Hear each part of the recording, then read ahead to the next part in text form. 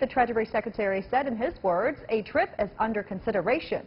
Well, the aim would be to resolve trade issues between the world's two largest economies. And he did not talk about the trip's timing. He made the remarks at a press conference during the International Monetary Fund and World Bank spring meetings in Washington. Trade tensions between the two nations have heated up as of late. And this week, the U.S. banned American companies from selling components to Chinese telecom equipment maker ZTE for 7 years.